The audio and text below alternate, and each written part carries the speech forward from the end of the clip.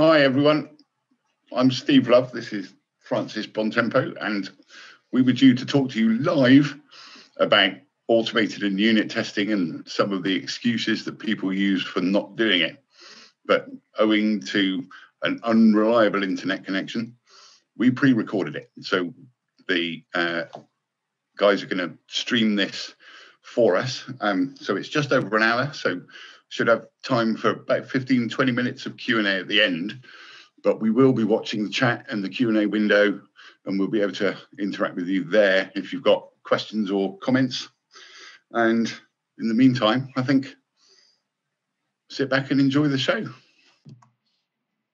Hammer time. Let's talk about testing. I'm Fran, this is Steve. Hi. Loads of times people say, you can't test this. And we're going to look at some excuses, reasons, and ways to get stuff under test. And we're going to find a lot of the time it's about breaking it down.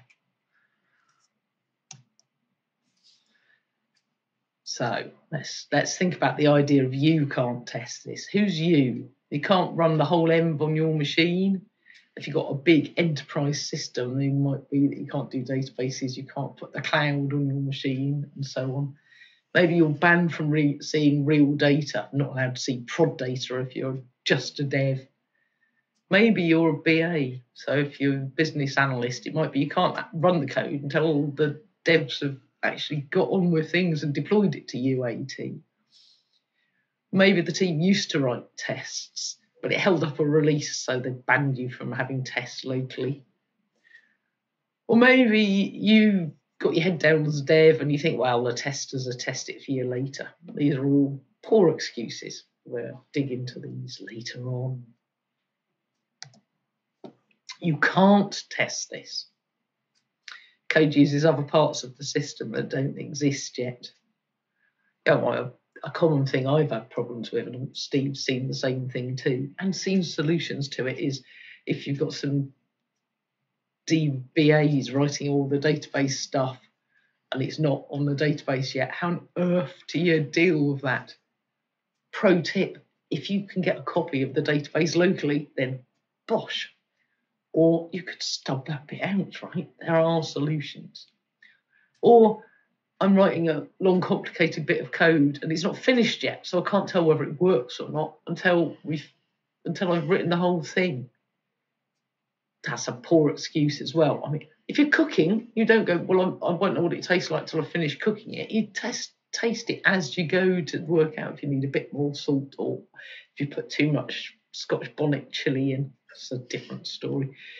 My background is in mathematics, and the way you do that is you tend to, if you're trying to prove something really difficult, you work out which bits and building blocks you need first. So you write little lemmas that are smaller things you can prove, and you're sure they're certain that you prove they work, and then you can piece them together to make the big thing. So small baby steps, break it down. And there might be corollaries that follow from that. Things that you can work out must be true after you've done the thing. Another excuse for not being able to test things is it's got random numbers in, so it does something different every time. Now, we'll look at that in detail. That's a poor excuse. Embedded software. How am I supposed to test this? I can't test it because the hardware it's going to run on doesn't exist yet. Emulators, anyone? There's ways around this. I've put all the code in main, so all the controllers are behind the button clicks. Yeah, well, who put that there? Like, there's ways of structuring your code so you don't have all the functionality in one main function. Don't do that. You can structure your code so that it's testable. Right, so I said some of these are excuses. I could rant about random for ages. You redefine random when you call your random number providers from your libraries, whichever language you're using, they give you a number back. So you can stub that out and have something that always returns a 0 or a 1. That's a surprisingly useful way to find things out. You could seed your random numbers so you know what numbers you expect every time, but I think as a starter for 10, just stub out the function, have something that returns 0 instead. You could do it with mocking or patching, depending on what languages you're using, or you just pass in the random number provider, or hang it, just pass in a number and call the actual random thing in your real code outside. Corollary of this, if you've got a block of code that calls out to something like a singleton, like date time or random or similar, you've lost control over things, and they are in a sense a singleton that you're reaching out to in the middle of a code block. So never trust a singleton. So, like I said, if you spot something like calling out to rand or even calling out to time in the middle of a function, you're in trouble. So don't trust singletons. You can't test this.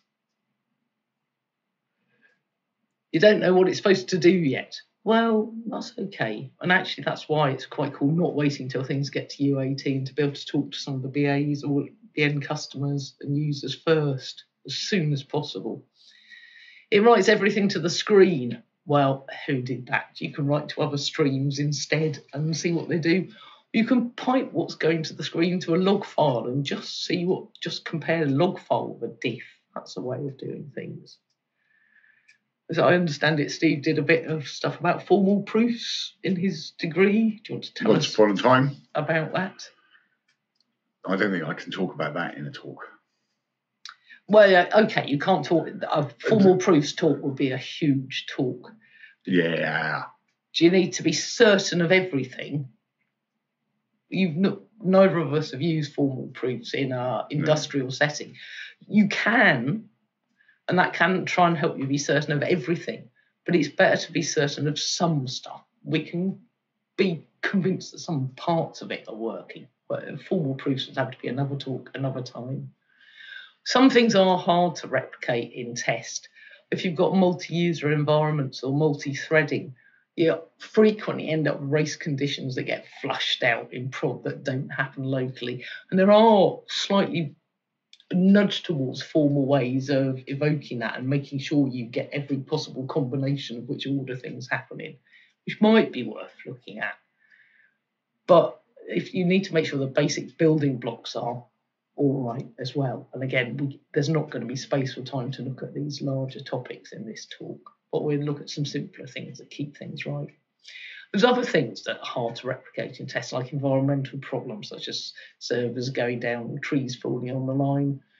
Pro tip, you can always pull out your Ethernet cable. You can ape some of these things and see what happens. Just wind back, think about what we're doing when we're testing things. A word test comes from the idea of assaying metals and things, and comes from the word of a little old clay pot that you just melt something down in and see what you've got, see what it's made of, see what its constituent parts are, break it down. We talked about screens just now, and I mean, I said you can log things out as well, or put things in a stream. Again, if you've got a printf statement or something like that, or you're reaching out to standard out in the middle of the screen, you've got a singleton, and we've already learned never trust a singleton, so you can swap that out. All right, you can't test this. Well, what is this? Nattered about database procedures and schema updates. If you've just got a script, there's no point in testing a bash script, right? Or a Python script, or, well, maybe some of your C++ is just a utility script. You probably want to be sure it actually works, though. It's code, it's all code. How do you test interactions with a third-party library, particularly if they haven't actually written the library yet? Pro tip? Pro tip, dependency injection. And so with things that you can use, as Kevin Hennies talks about quite often, the idea of uncertainty to drive your design. And dependency injection doesn't need a framework. So really, at its most basic level, dependency injection is passing things as parameters to constructors or to methods, functions, rather than calling out to them, as we saw in code earlier on, about even calling to std cout and never call to a random function. So pass things in rather than reaching out for them. And using the uncertainty to drive the design focuses your mind on how you want to use something. So your third-party library that doesn't exist yet, if you're writing the code that will be the consumer of it, then to an extent you get to decide what those APIs look like. And the same applies with the bigger things like microservices or web services, is trying to decide what the usage is going to be to drive the design often results in a cleaner design anyway, rather than being restricted to what a library already looks like. Yeah, I guess you've given yourself some power and some control by breaking it down and deciding what endpoint you want. And if the eventual third-party library software has got loads of extra gumph that you don't need, you can do like adapter patterns and things to just make your life easier. Of course, if you end up with microservices and 30 different APIs to talk to each other with different versions, and you've changed the interface, you might need to check that things work together nicely. But the testing frameworks like Pact to help you do that. So it is possible. Don't give up hope. If you've got a failover script and you've just got one machine, how on earth do you test that? Well, there's ways and means. You can have two processes and pull one down. You just need to loose your imagination on this. Or work with a friend and make it fail over to their machine or something. Just try it, see what it does. Don't base it on trying to reason it through and go, right, I'm sure it works because I thought this through. You need to prove it a bit, see what happens. You can't test this, changes over time. We've already mentioned this. True story, once upon a time, somebody said, this test is going to take a day to run. Why? Because it's looking at the difference in value between something yesterday and today, and that's 24 hours apart.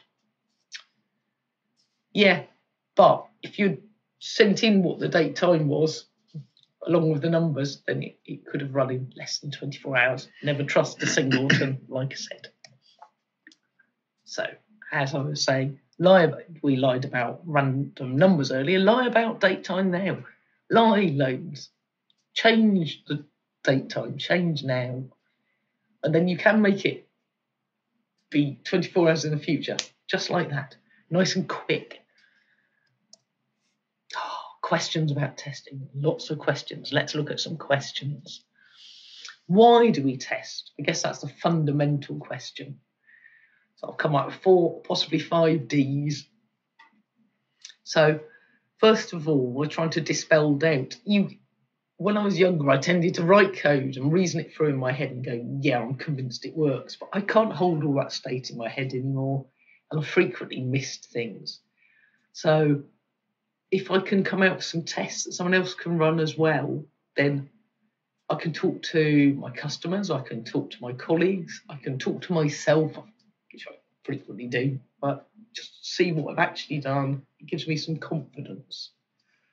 You can ask what you mean by confidence. There's confidence that the code's doing what you think it's doing, confidence that your code's doing what the customers wanted it to do, and then confidence that your colleagues haven't jobbed you over. I shall explain seagull merges shortly. Moving on from dispelling doubt, we've said about talking to your customers. So it gives you a discussion point. If you're talking with business people, you can get quite abstract. You can do whiteboarding sessions. But if you've got some actual code that they can play with and try out, then they can tell you, oh, I don't like that colour. And then you can flush out small things earlier on. And it's much easier if you've got a concrete example to reason about, play with, see what happens. And you can use the tests as a discussion point with people, write some new ones, flush out the edge cases, decide what it's supposed to do there. And that moves on to documentation. I hate documentation. There's either too much or not enough, and it gets out of sync with code, and there are ways around that, and that's another talk. But a bottom line for me is I tend to look straight for the tests, and it shows me what the happy path is, what it's supposed to do under what circumstances. And if I nibble with the code, I know if I've broken it. So tests should be up-to-date documentation. And it shows me how to use the code as well, how to call the functions, what things I need to set up. So what's not to like. This raises a question about structuring your tests too, because just having a suite of unit tests can be a bit impenetrable if you're just trying to find out what the happy paths are, or if you're you're using those tests to find out what the usage examples are.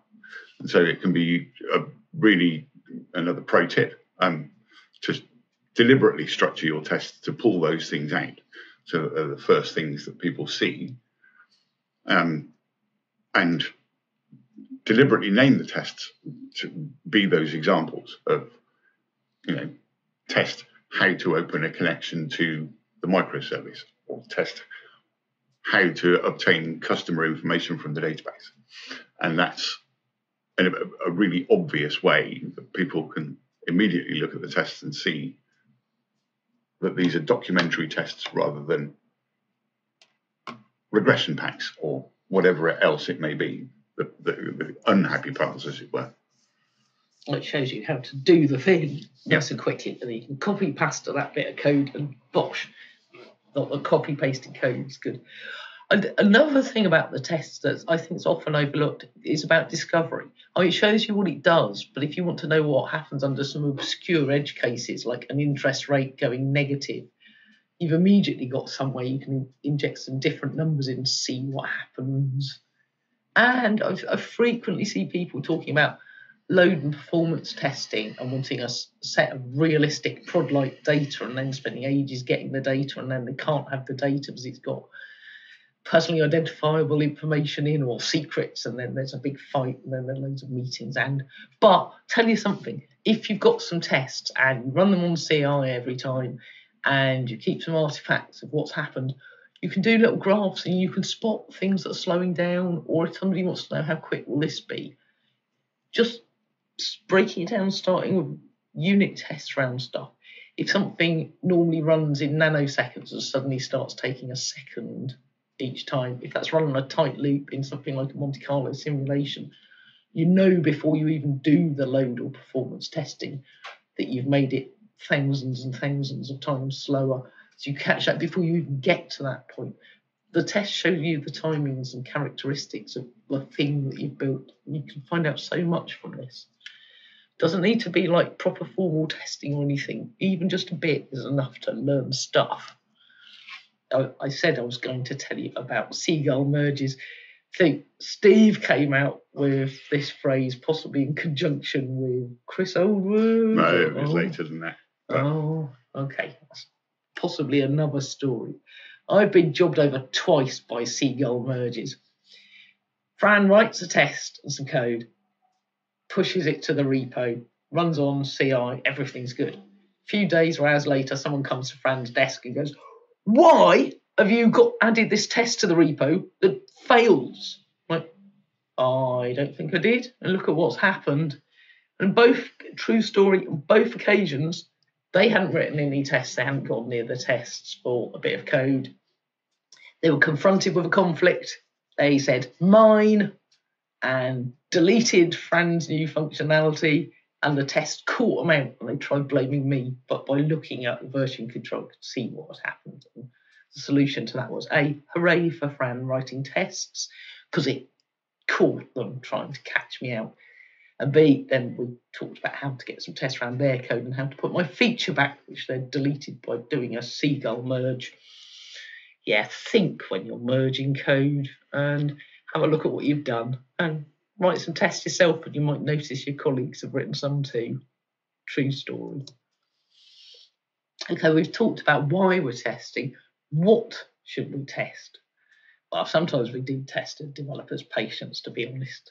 Sometimes there are no tests, and that's frustrating. Manual testing is slow. Sometimes there are too many tests. We'll come back to that. There's a slew of words on this slide. Basically, you can try and test anything if you put your mind to it. But it's coolest if you can come out with some kind of automated test that you can check into version control and have running by the machines rather than you having to click the buttons. Just because something's just a script doesn't mean you can't test it. And you can do tests in the database. You can do tests in databases directly. That's another talk that's been given before. Sometimes you're just testing you haven't broken anything. Sometimes you can start looking at the coverage of your code, see if you've got some code in there that's never been called, delete it in that case. That ups the coverage. Another pro tip. You hope it does. Yeah, if it doesn't, then that's a different story. But like I said, you can actually look at performance of things as well. You can discover so much. So just test anything you feel like. Give it a go. Be great.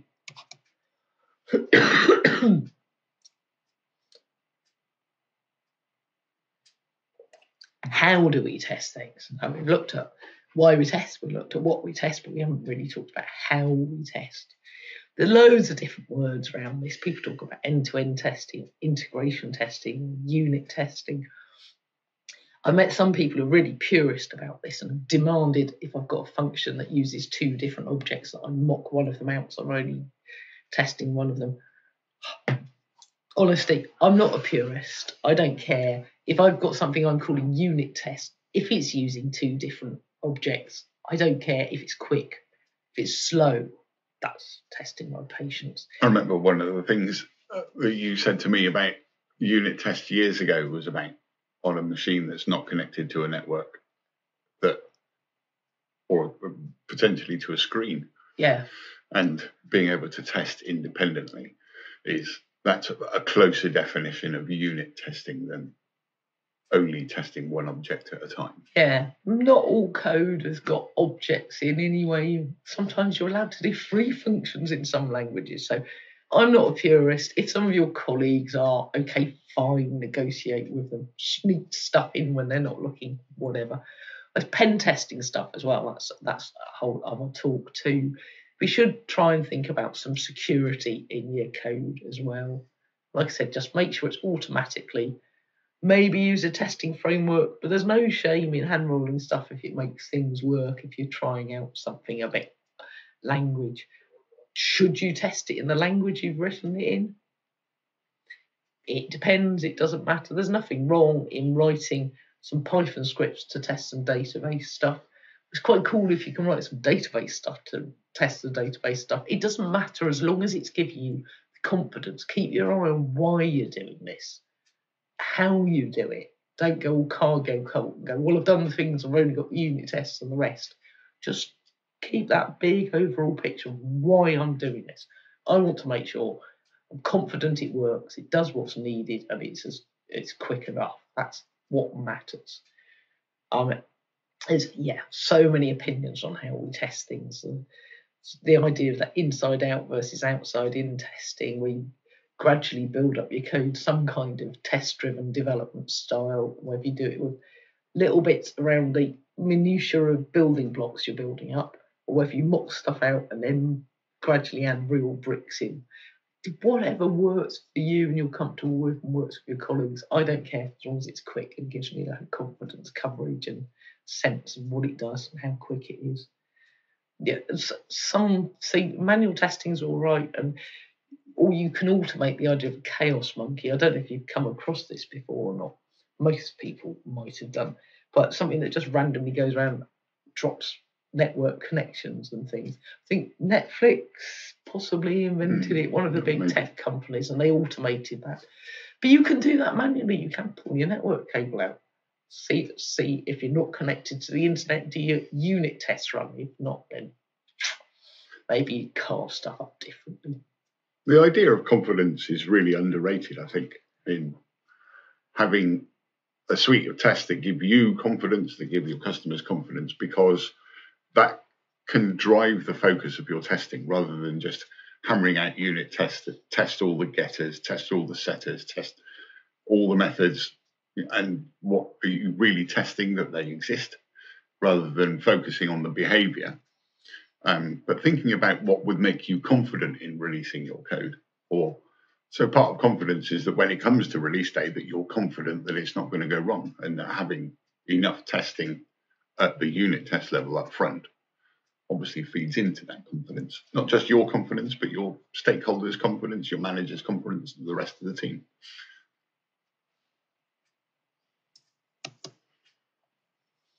I would imagine many of us have come across the testing pyramid before. We talked about unit tests, and that the idea of the testing pyramid is it's cool to have as much coverage with unit tests as possible. And as you go up to more and more layers of the whole gigantic beast you've created, you want fewer tests. Why? Well, the isolation of the unit tests means that they will run much, much faster. So if someone claims they've got a unit test and a unit test suite takes an hour to run, it's too slow. And as you get more and more integrations, you've got more moving parts happening together. That's allowing you to test some other things, but they'll be slower, so you might have fewer of those. I've come across the idea a few times of that so-called testing ice cream cone, where you've got very few unit tests, loads of integration tests, hundreds of automated end-to-end tests, and then just a big splat on the top of you manually testing stuff as well, like running it into a UAT environment, clicking all the buttons yourself to check it all works and things. And in the last few years, I've seen a lot of people who've got a few unit tests and hundreds of end-to-end tests. And that's, again, it's because the end-to-end tests, what do you think their confidence level is? And if they go wrong, they tend to say, went wrong after 15 minutes. You're like, I suspect there might be something smaller and quicker I could have done earlier. So if you've got a pyramid or your ice cream cone, flip it upside down to your ice cream cone ID, you've got something inherently unstable, and you'll often see the end-to-end tests, something flakier happen, someone go, oh, if you run it again, it might pass.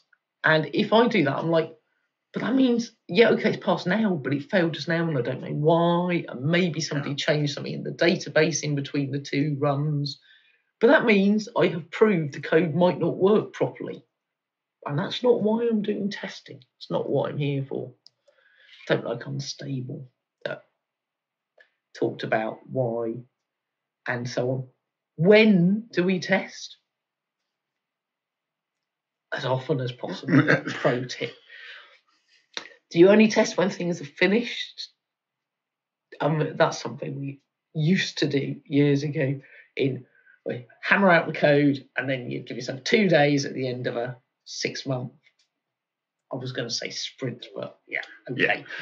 And then suddenly it all goes wrong, and then you're trying to do it over the weekend and things. Actually, like I said about cooking, if you're doing something that takes a while, maybe taste it as you go. And testing is always the thing that gets cut when schedules are tight. We should stop coding when schedules are tight and do less. That's probably worth more. Test before each commit. Oh, that's so good. I love that. Be able to just test something locally and things. But yeah, see what your version control thing's doing. Make sure that you can run those scripts. Check what CI is doing and check you can run those scripts locally. Just, quicker. As you code, every line you change, see what happens.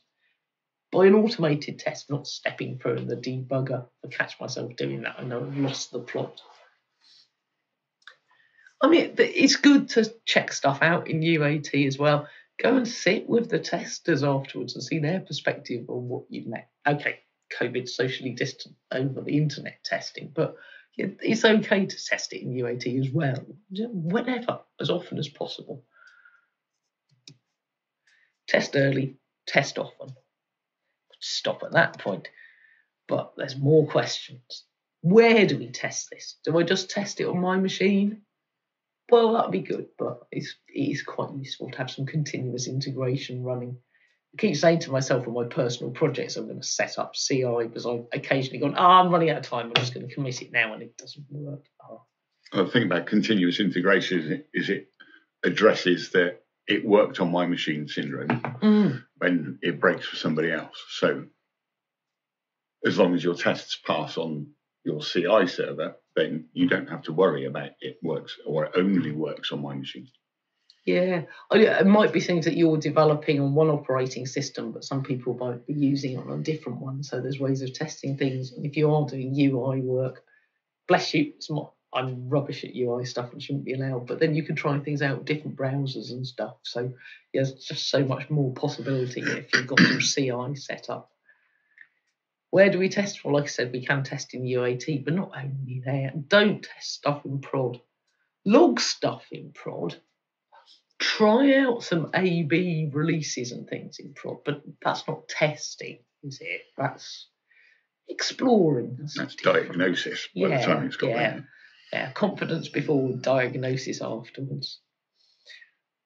Do you only use official testing frameworks? Maybe. But just release your imagination and try stuff out. And like I said, just simple things like pull out a network cable or kill -9 one of your processes and things. Which you can automate, that's fine.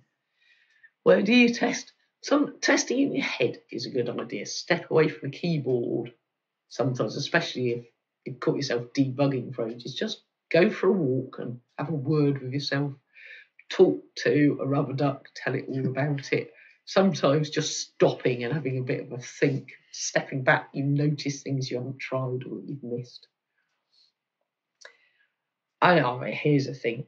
Are you sure you've released what you've actually tested? You might have tested something locally and then somebody changes the database and then there's an OS update, and so, but that's back to doing things little and often and having CI. Worked in a couple of places where the official release was done by one of the developers collecting all of the bits on their own workstation and building it and then copying the binaries into production.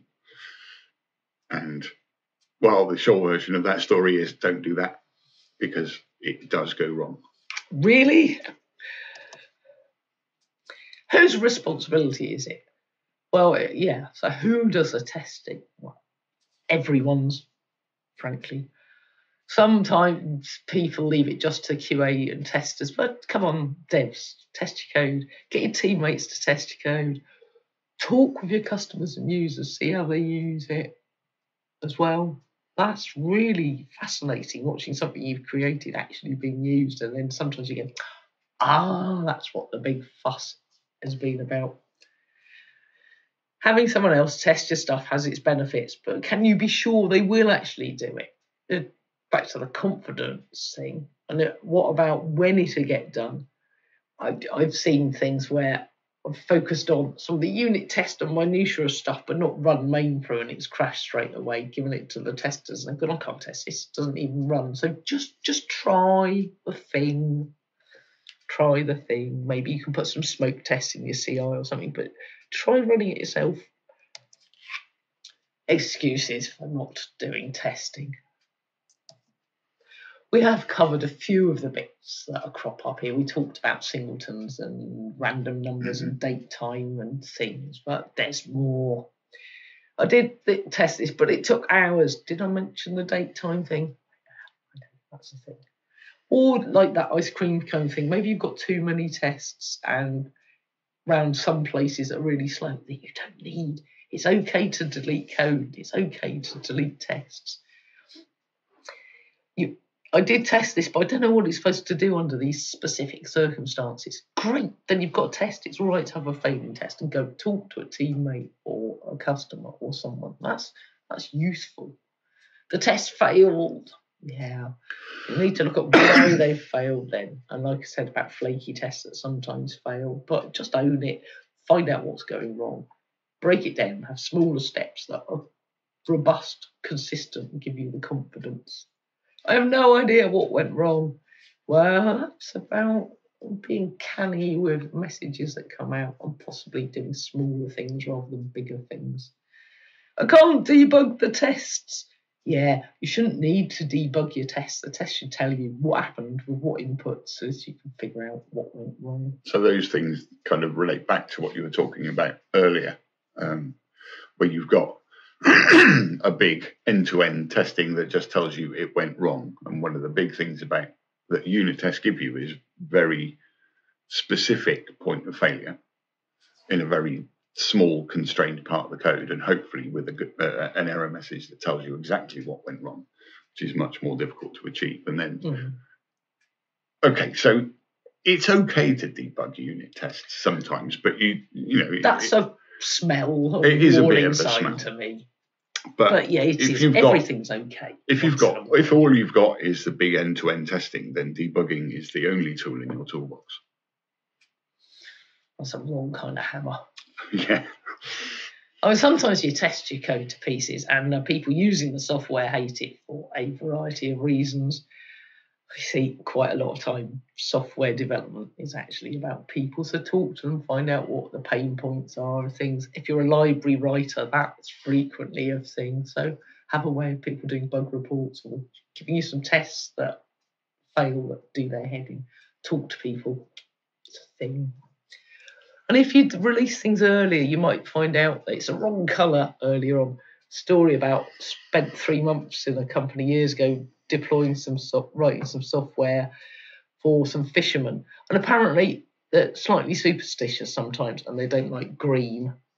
We would have found that out a lot earlier on if we'd showed them some incremental steps rather than at the end of 3 months doing a software demo on the first screen. They went, no, and left the building and we had to rewrite stuff. I mean, yeah.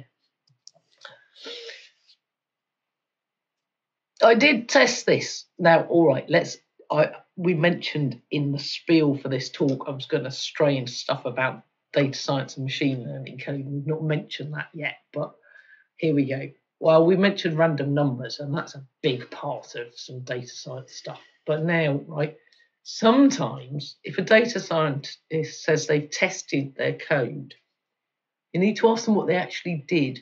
Because in data science land and statistics land, you often test a model, by which you mean you see how accurate it is. That I would try to encourage a data scientist to call evaluating a model. Because they haven't tested the code at that point. They've tested or seen how good the model is, which you need to do, you absolutely need to do, and it's a fundamental part of statistics and data science. But make sure you're using the same words when you talk to people. If someone starts talking about true positives, false negatives, accuracy, holdout methods and things, they're using different words to you. So just keep that in mind. Another thing that goes wrong when you're testing is you end up replicating the code in the test. How do you test FizzBuzz without implementing FizzBuzz? Well, talk to Kevlin Henny. He boiled it down to, I think there were 8 properties that gave you full coverage of everything that was supposed to happen, which, like every multiple of 3, is a fizz. But you could do that without replicating the code. If you catch yourself replicating the code to test the code, that should be a bit of a smell, because you're not really testing it properly. You need to step back and start thinking about what sort of properties you need to hold. So instead of forming it in terms of code and the procedure that's happening, step back and go, what's it supposed to be doing? Okay, when would it be 0? Back to the data science stuff. You can reason in your head about what happens if we send in zeros. Frequently, you'll get zeros back out, and so you can build up a suite. Frequently, you'd expect to get zeros back out, and you often get error messages or nans and it crashes, or you get nuns out of a lot of data science code. Not like convent type nuns, different kind of techie nuns. It doesn't matter. Indeed. Yes. Yeah. If you can start thinking about what you actually need it to do, and think about the test name and what you're actually trying to test, that's giving you confidence rather than how it's implemented. So properties and behaviour are similar, right? Yeah. The properties that you expect to hold, and the behaviour that a thing has. Yeah. They're not necessarily exactly the same thing, but they are pretty closely related, and it is about testing the things that are going to give you confidence that it works, rather than just hammering on each of the nails. Yeah, and that pulls you back to what you're trying to do rather than the specific implementation you've come out with, so that you're hitting the right things with a hammer. Okay, again, data scientists, what do we do if we haven't got any real data yet? Or if you're not allowed to use real data. Yeah, well, we talked about PPI earlier on and things like that. Right, okay, why do people insist on using real data? I don't get it. They tell me why, but all I'm hearing is that, well, if it's not like prod, it might come out with something we haven't thought of. Well, think normal usage is more important than the edge cases. That sentence means that you're willing to not bother testing some stuff. I mean, yeah, you can go to town and go, what if there's a cosmic ray that flips a bit in a thing and stuff? But I mean, that's okay. If something weird and random happens, you don't necessarily want to spend hours coming up with the behaviour, but you want to check it's got a message in the log file saying what the heck just happened, so that you could diagnose it. You can't make software foolproof, because Fran can break anything if she puts her mind to it. But you might. And you especially can't make it foolproof if you don't test the edge cases. Yeah, just don't give up on this. Yeah, I talked about volume and performance testing earlier. You can find out a surprising amount about that by looking at inspecting the individual building blocks that you're having going on.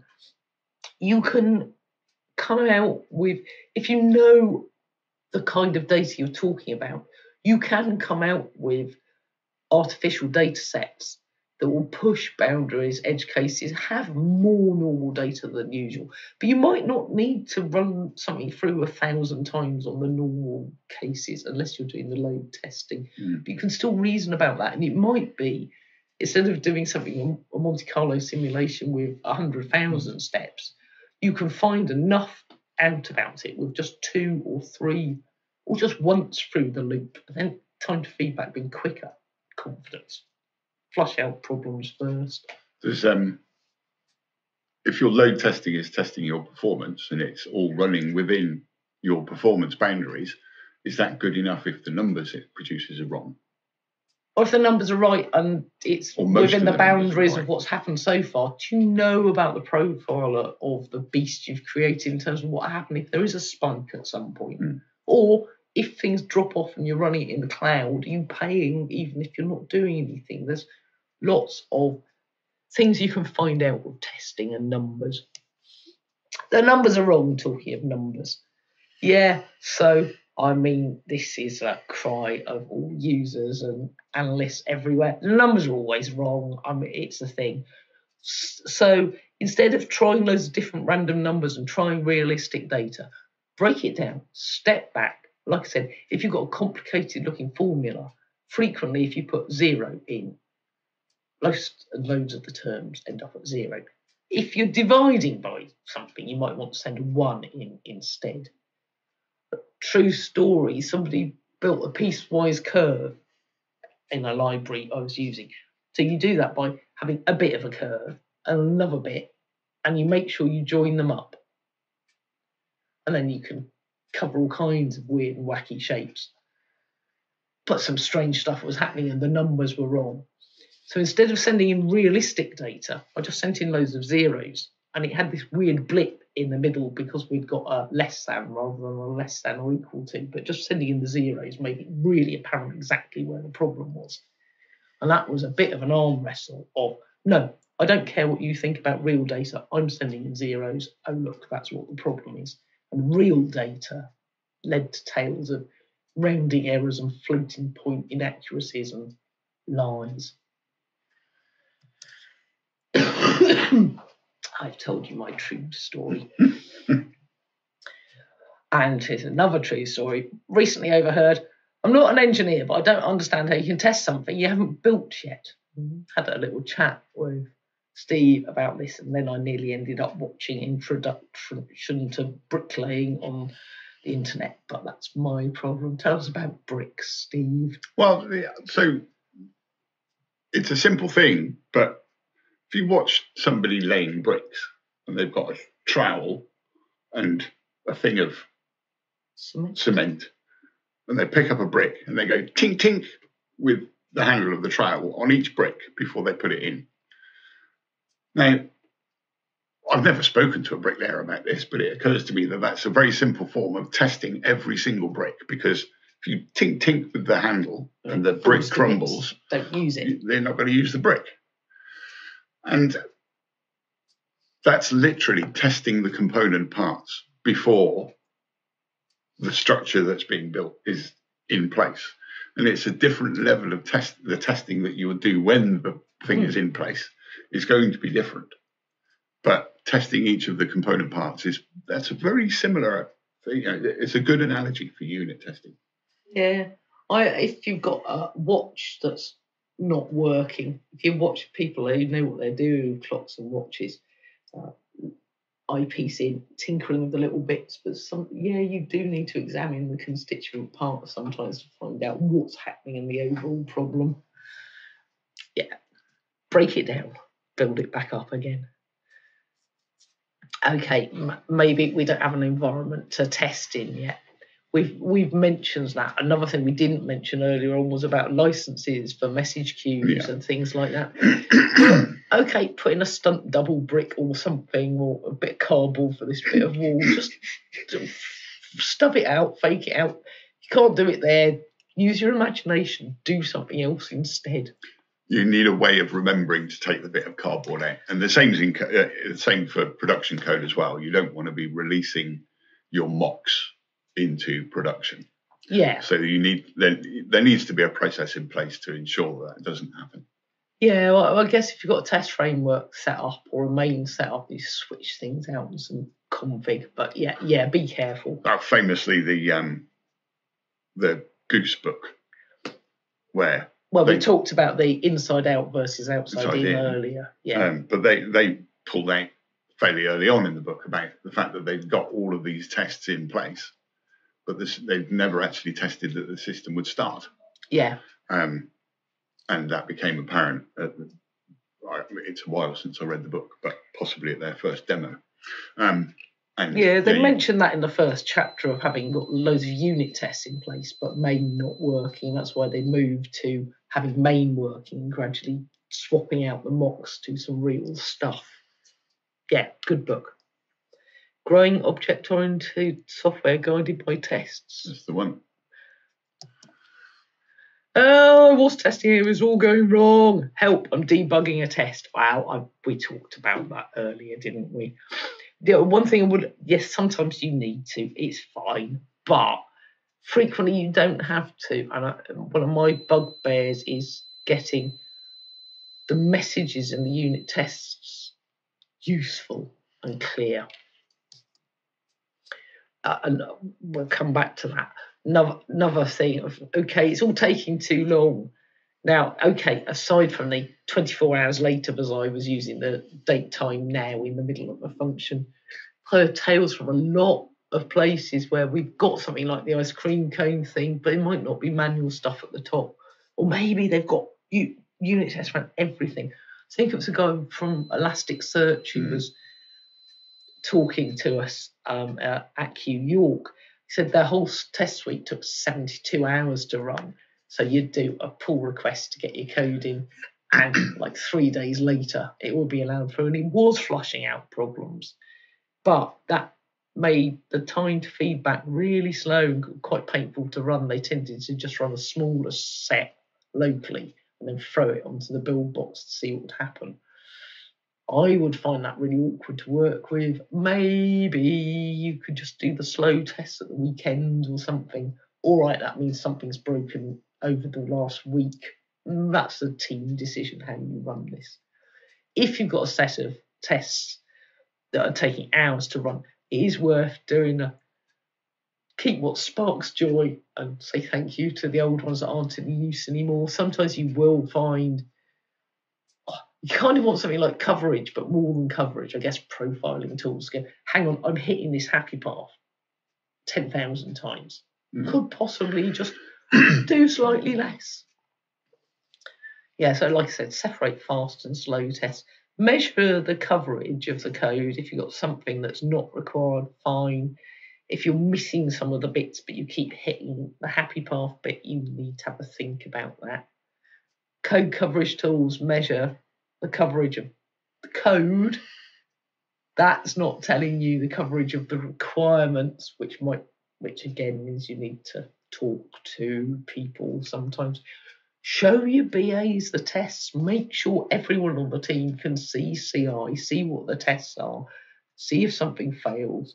Look at what you're actually doing and go, oh no, actually I don't want it to do that. Use it as a way to talk to each other. So many times only the devs can see CI. Wrong. How do I do this stuff? So I talked about good fail messages to avoid debugging tests.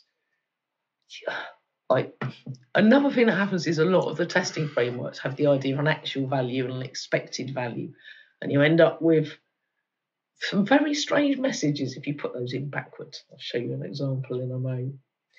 So, some guidelines will say, oh, you shouldn't have null argument exceptions and get opinionated about things. But if you get a null argument exception back from something that's told you precisely what things were, so rebel a little bit. Just make sure it's telling you what's going on. So A, it gives you confidence, and B, if something goes wrong, you know what happened. Oh, I know it's debugging. Boring. Assert true. I don't like assert true. Let's have some fizz bars. Let's assume we've written some fizz bars, and we've got an assert that says assert true. Fizz bars of 3 equals fizz, because that's what you'd expect for 3, 1, 2, fizz. If I've got everything completely wrong, that assert's going to say assertion error. False is not true. And much as that might be true, I don't know what's gone wrong. Pro tip: if you say assert equal, guess what happens? Oops, I've clearly forgotten to put the fizz in the thing, and it's now saying I'm getting 3 back instead of fizz. No, what happened? Don't need to step in the debugger. You use the frame to avoid assert true. That's just a heuristic. Sometimes it's exactly the right thing to do. That's why TDD is good. Write a failing test first, just to see what the message is, see if it's useful. I mentioned about expected values versus actual values, and this does flip which way around the parameters go between unit testing frameworks. So just see what the message says. Now, I mean, at this point, I haven't actually called fizz bars on 5. Apologies, but the point is to show what the error message is, and it fits on the slide better that way. If I say assert the buzz is equal to, well, it should have been fizz buzz of 5, but let's get a failing test. The error says expected 5, but was buzz. I put it to the honourable gentleman that a better message might have been you expected buzz, but was 5, because the parameters are the other way round in that one. So just run the test, see what the message says. And loads of people aren't bothered by that, but it does my head in. I get confused. Read the docs, find out how to express messages really clearly. A lot of times I see people always doing a custom message on the fails. And most testing frameworks people have put a lot of work into just trying to show you exactly what's happened. You hide some information when you do that all the time. So avoid custom messages. Unless you need to, that's fine. Play with the tools you're driving. Maybe read the manual, or if you can't be bothered, just write a failing test first and play with the message so as it's clear. Don't debug tests unless you have to. Yeah, I mean, that's basic stuff. Get a hang of your testing framework, see what messages you get out of it. And you can start playing around with mock stubs and stunt doubles. Sometimes the mocks get out of hand, and you can see that from the coverage. It's gone nowhere near the code. And in fact, I've seen examples where I could completely change the code. The test still pass. Like switcher less than to a greater than, and because it's mocked everything out. So I said about switching less than to greater than. Start moving into trying something more formal, like some automatic mutation testing, which will change the code and see if your tests still pass or not. It's loads of fun. Try it out. Or do some manually just to see what happens. Try and job over your test suite once in a while to see if it's pulling its weight. Brief story. Let's just zoom through this. So Marshall Clowes talked about how he developed, as part of developing standard midpoint. And it's really fascinating in terms of the evolution of starting with a few basic tests and then going, whoa, more and more edge cases. Watch his thing. I'll do a small executive summary. You'd think this was easy, right? But Marsh pointed out that the potential overflow when you add 2 integers together Pro tip, sometimes that won't fit an integer. I was loitering Java's binary search for years. So sometimes these things don't get caught out for ages. You can work around that in some ways, but then other things go wrong. I gradually add on more tests. If you've got a type language and you're trying to find the midpoint of two integers, what happens if you send in 0 and 1? Well, at that point, you need a discussion, and the tests will document what they're doing. Yeah, flipping to unsigned and listen, you should have seen what happened next. I mean, does it matter which way around the parameters go? And that happens beyond midpoint. There's a lot of mathematical things that mathematically you'd expect one thing to happen, but because computers, it doesn't. So if you've got tests with numbers in, try, if they should be swappable, roundable, give it a go, see what happens. Good work, Marshall. You got it sane and sensible in the end. Yeah, we talked about switching the order. And the point there was you didn't have to be a TDD purist. You started somewhere and then gradually went, and then it won't work under these circumstances. And that flushed out the requirements and becomes a discussion. Yeah. And documents what it does. Okay, having just talked about numbers, back to this machine learning thing. How do you test machine learning stuff? First, we establish we disambiguate between evaluating a model and testing the code. There's a tendency at the moment for people to have forgotten everything they should have learned about structuring code well. I should talk another day about regression to mediocrity, but that's another story. I often see people making Databricks or Jupyter notebooks or similar, where it ends up just being a script where they call all the library functions and go, bosh, 97% accuracy at the end.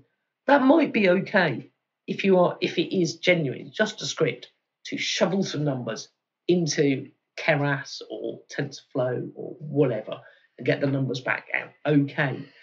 But as soon as you start having some logic in there, like to cleanse the data or similar, or decide how to graph things or write things out to a database or a CSV file, if you've just got statements that aren't even in a function, it's impossible to test that. Well, that's not true. Nothing's impossible to test. Hit it with a hammer, we can. You can save out the results and compare log files and things. You can test it. But why wouldn't you put your statements in a function? Just seriously, there are a lot of notebooks out there that haven't got functions in.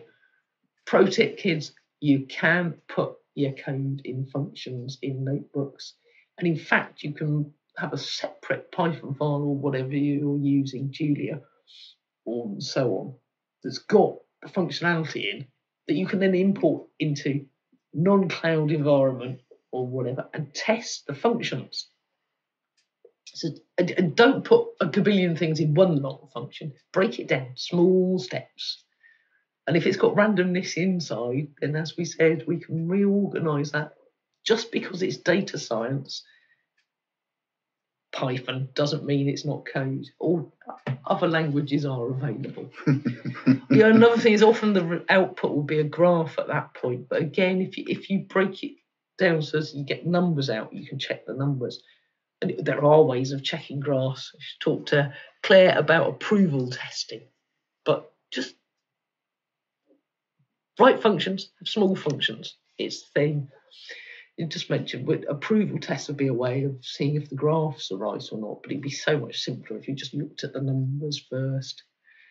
Keep that code in your notebook minimal. Like I said, break out the functions that you need to use, where you're actually doing something to a separate file, use that as a library, and then you can test the library somewhere else. And you need to start thinking about how you deploy these. Quite often you can do them like live straight on the cloud, and it claims it's got its own version control thing, but then that being your workspace as your user, and that's not how to do teamwork. Keep it in a version control system, have some CI around it. If you want your notebook and you want just one-liners in there, fine. Keep it minimal. No functions there. Just call the thing graph and thing. That's all. You could do approval tests around the graphs. You can. It's true. It's true. How do you test code with random numbers in? We've talked about this. The simplest thing is just sending 0 or 1 all the time. You can look at averages, and that's actually a useful thing to do if you're doing some data science stuff or some finance Monte Carlo things, and that will increase your confidence.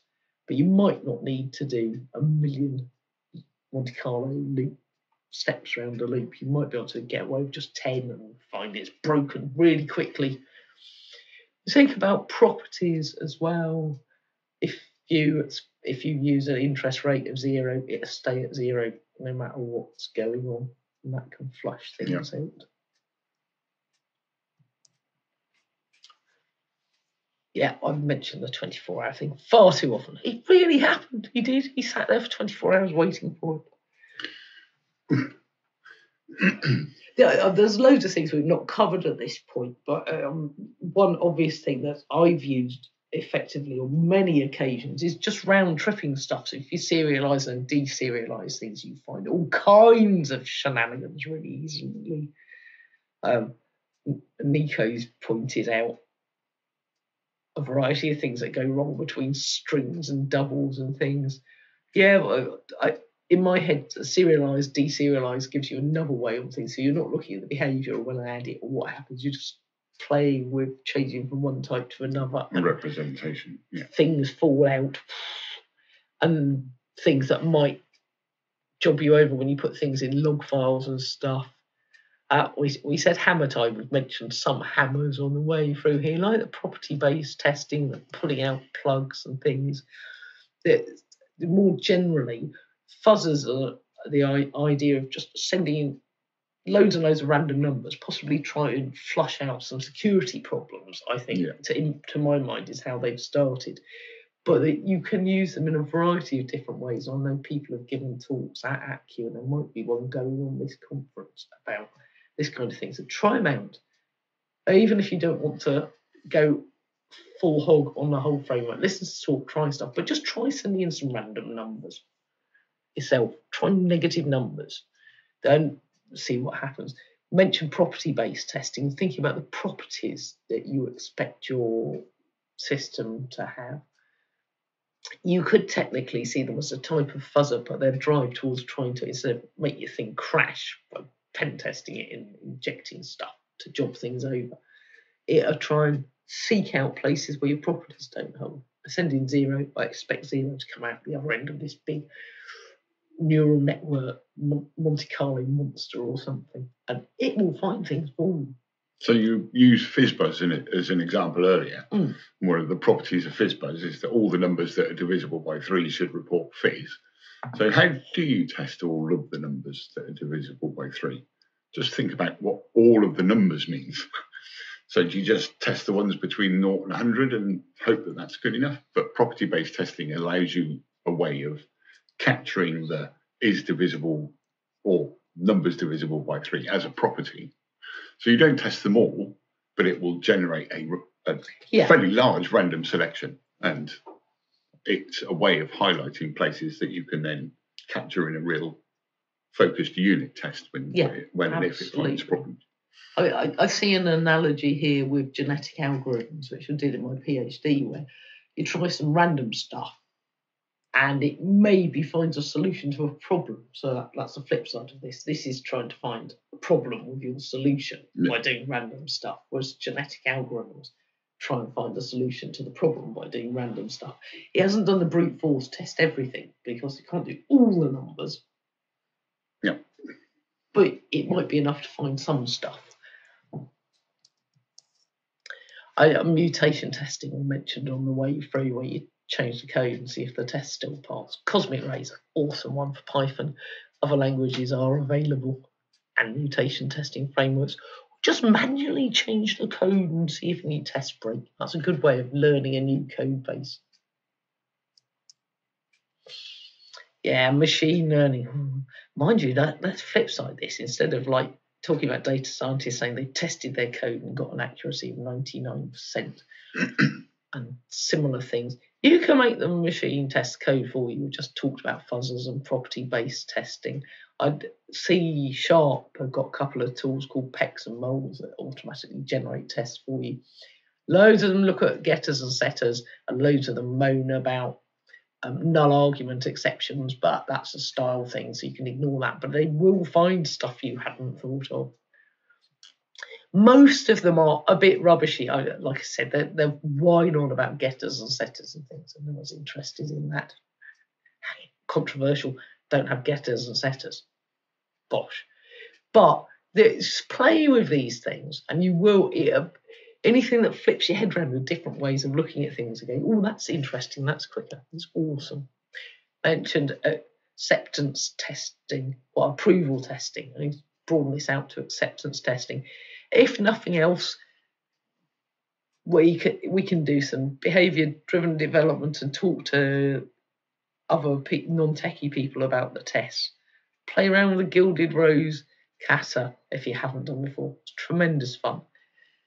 The idea here is you record what it does now, and if you can only do that by saving a log file, you've then at least got one stable point. You can change the code a bit and do a diff on the next log file and check that it appears to be the same. You might end up wanting to put in some more logging statements. And with anything that drops out, log files or graphs as well, I mentioned graphs, it's still in a binary format, so the machines can then spot differences for you. So there's some ways around that larger system, things like log files and graphs that give you a way into this if you landed with a big monster that has no tests. But your own chaos monkey, unplug cables, just loosen your head up and find ways of trying to break stuff that will increase your confidence. Think like a tester. Look at the coverage. That can be really useful. But again, code coverage tools look at coverage of code. Obviously, what you really need is requirement coverage, and see if your tests are pulling their weight. There's no point in doing something 1,000 times if it just for the happy path, just because that's the normal production-like data. I haven't got time. If it worked once and it's a repeatable experiment, I'm happy with that. If it's not repeatable and it sometimes passes and sometimes doesn't, that's another story. Fix that. Don't stand for that. Rant about it. I think actually, on top of the confidence and everything, we talked about trying developers' patience earlier. This is all about time to feedback. Between you and me, if I kick off a test and it takes 2 or 3 minutes or worse, an hour or so, I'm going to end up opening more tabs on my browser and trying to read the entire internet. Last time I checked, I'd hit 105 tabs, but that's another story. You want things to be quick. That's why unit tests, I don't care if they're integrating stuff a bit. And actually, I want the feedback from the customers and the BAs quickly. I want them to be able to run this too. I want them to be able to see CI. I want feedback from people and machines quick. And quicker than that, just focus on making it quick. Accurate, clear messages and all the rest. But that's about the time to feedback as well. If the message says expected true, got false, and then I start debugging it, it's obviously slow. Good messages. So you got this. We're kind of nearly done now. We've talked about how we test things. They're frequently about just breaking things down. You need to structure things so you can test them. But then that's good if you want to change the system a bit and use different libraries or a different database. If things are small, composable parts, so much more, that's so much easier. The tests are more than just a thing that you have to do. They can drive discussions and communication. It's a good way of doing things. Where do you test? As many places as you possibly can. Use your imagination. Seriously. What do we test? Well, everything. Just try and think about what's the worst thing that could possibly happen. And if you go, yeah, all right, make sure you've at least got a log message out of it so as you know that it's in the swampy bit or something. It's okay. Think about what could possibly go wrong. And you might not be able to stop things if someone does pull out all the network cables, fine. If it just logs locally, then you can find out what happened afterwards. It's okay. It's okay. Basically, we're talking about making your life easier as a dev. Be selfish, be lazy. Why do we test? So it doesn't go wrong in front of a customer. So I don't get called at 3 a.m. So I can deploy code at any time. Hooray! Including during the day, and be confident it's going to work. So I can go to the pub or stay at home or go to the gym. Damn you, COVID. You can test this. Hammertime. Hammertime. Thank you for listening. Any questions? We'll have a look. Hello again. So we did manage to stay the course without being thrown off the internet so far. So if there are any questions, it's probably easiest if you put them in the QA window.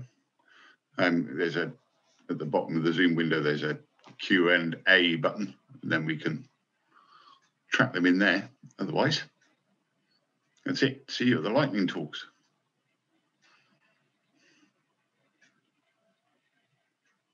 So you can see a question from Roger Orr saying that flaky tests seem to be an example of a broken Windows syndrome.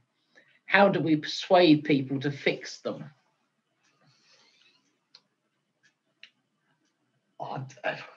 That's really hard. And yeah, we talked during the course talk said about you run it once, you go, oh, if you run it again, it'll be fine. And people stick with that. I frankly will try and get away with marking those as ignored so as they don't run each time, and try and figure out what it was trying to test and see if I can come out with smaller tests that help me narrow down what's happening. Loads of times you get banned from dealing with technical debt and stuff. Definitely start at 10, flag them up as ignored and see what happens. That's like boarding the window up or something. That might at least get a conversation going.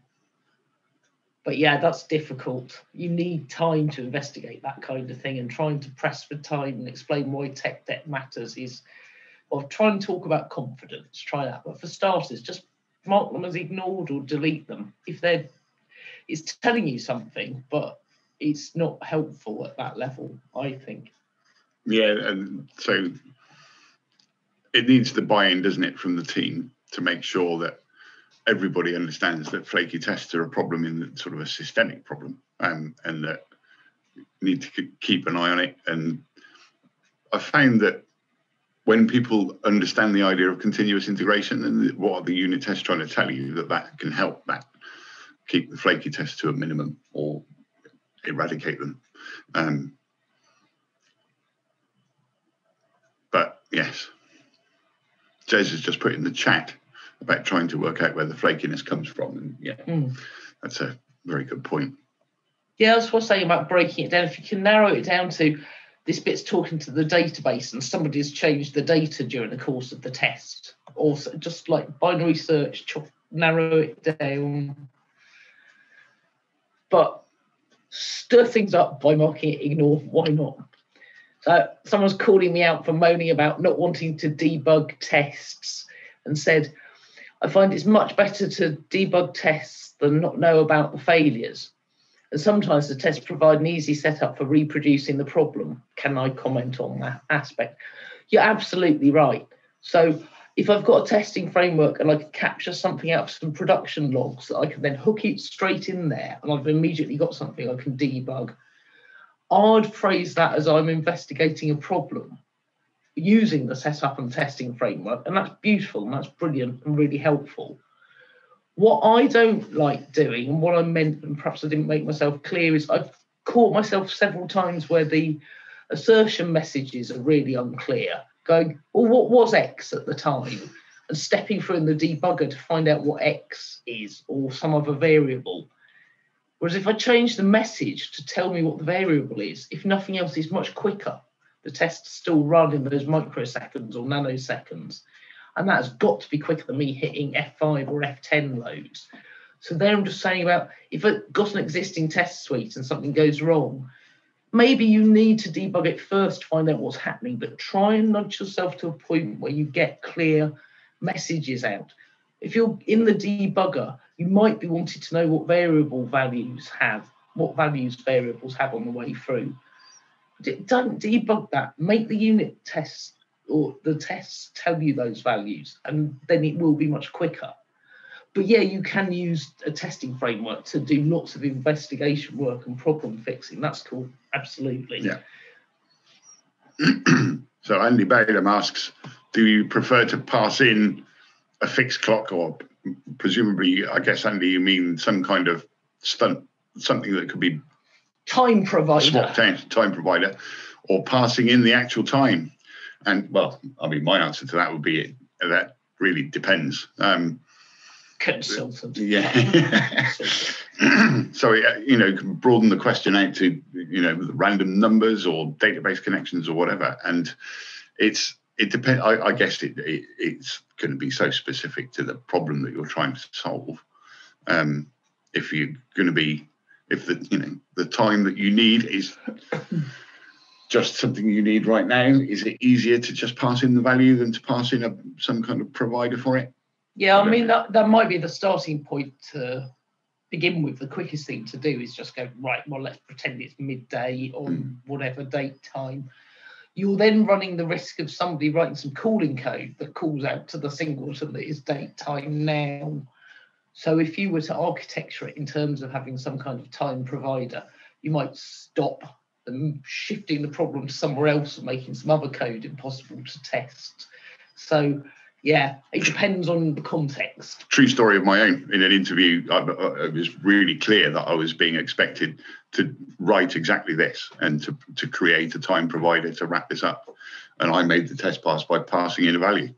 And it was kind of a pair programming interview. And my interviewer said, yeah, that's made the test pass, but it's not really what I meant. And it was perfectly obvious to me what he wanted, but I thought I'd stir it up a bit just by passing in a value. And that was all that was needed under that situation. So yeah, shrug. It depends.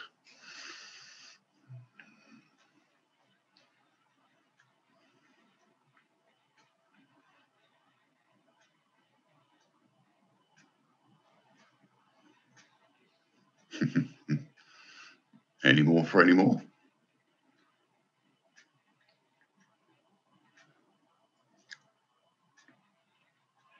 Yeah, it's traditional to always say it depends as an answer to a question. Sometimes that lets you have a little bit of thinking time, so it might be cheating, but it's traditional, right? It's also traditional to go to the bar and get a pint before the lightning talks, isn't it? That's true. Can't see any more questions. Well, we're going to be hanging around in the lobby somewhere, I expect, for the course of the evening. There's a discussion room on Discord as well. Are we in track D? We're in track D on Discord, and we'll be keeping an eye on that too. So see you in the virtual world. See you Hopefully in the virtual see you in lobby real then. life at some point. Yeah. Well, thanks for joining us for this, and take care out there.